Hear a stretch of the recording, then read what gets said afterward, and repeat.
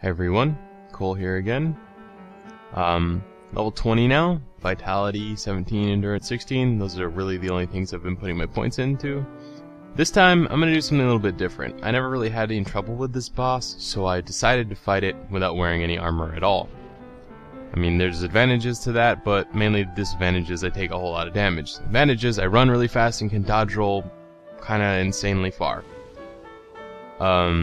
I tried throwing fireballs at him a bunch. They don't go very far, so honestly it's really kinda hard to hit him, but you can.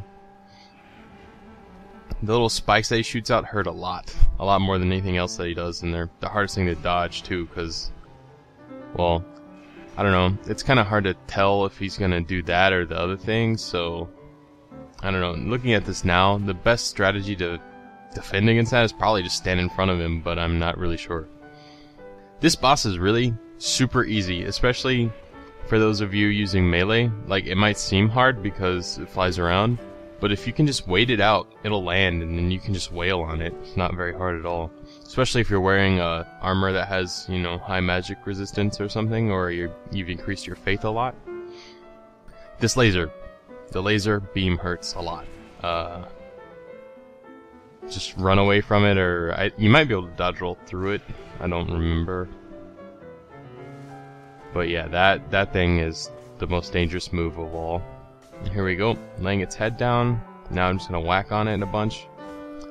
It's really simple. There's really nothing to explain here. It just sits and lets you hit it, and then charges and kinda goes to explode. The explosion radius is not very large at all. Really, really simple.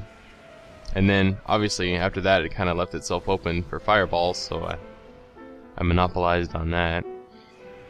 But yeah, I mean, be sure to try and dodge all of the little spikes.